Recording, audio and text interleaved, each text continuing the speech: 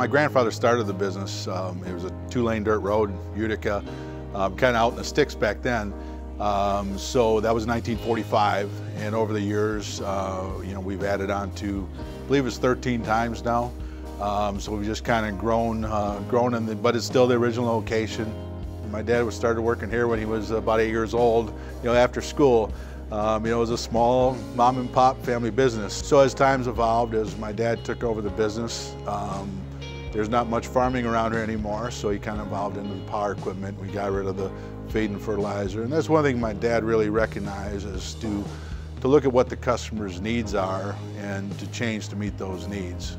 Well, it's been a huge legacy. My grandfather started, and my dad really took it to kind of the next level. He really was just a brilliant businessman, and he saw opportunities in the power equipment dealerships. A lot of people look at it as a lawnmower shop.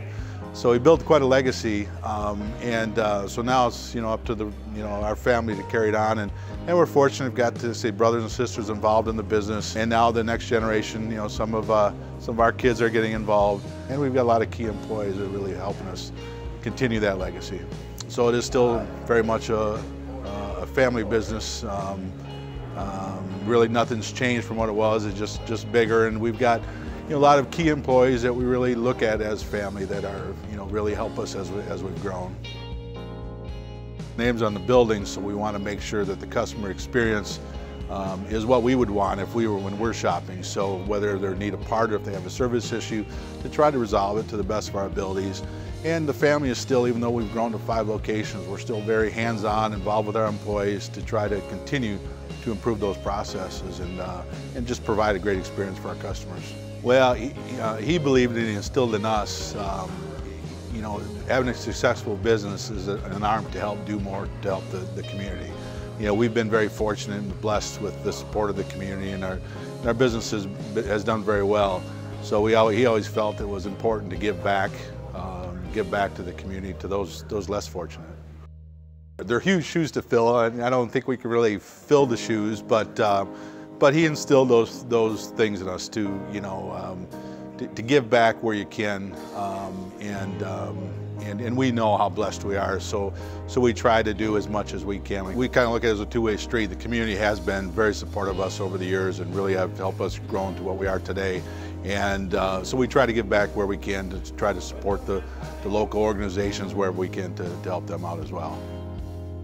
We were involved with the Pope John Paul Cultural Center, so we went out for when they opened the Cultural Center, and he was able to meet with the president at that time.